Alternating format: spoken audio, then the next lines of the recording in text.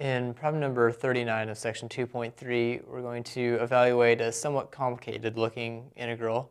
And we're going to do this by remembering, rather than using Riemann sums, we're going to remember that the definite integral is just the area under the graph of the integrand and the x-axis.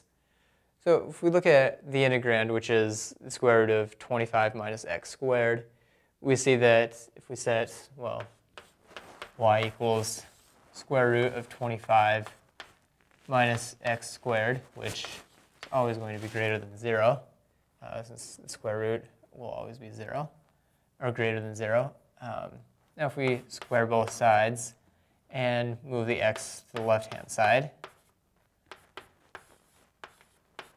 we get the familiar formula for a circle centered at the origin of radius 5. Of course, now since y is greater than 0, we're only looking at positive values. So it'll just be the upper semicircle.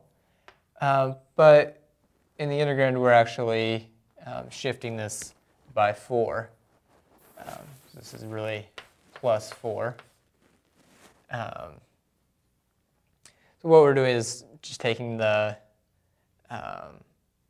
semicircle of radius 5, upper semicircle of radius 5, and just shifting it up by 4. All right, so negative 5 over here, 5.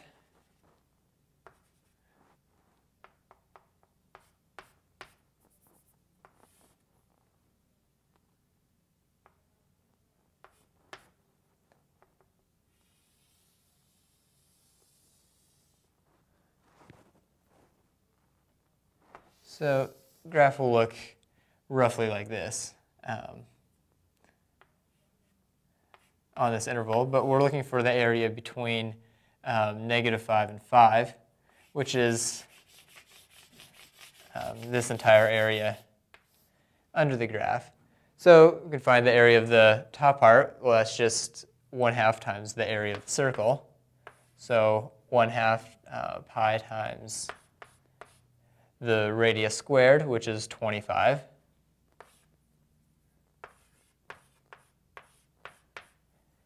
And then we need to add add the area of the rectangle, which has base 10 and height 4, so plus 40.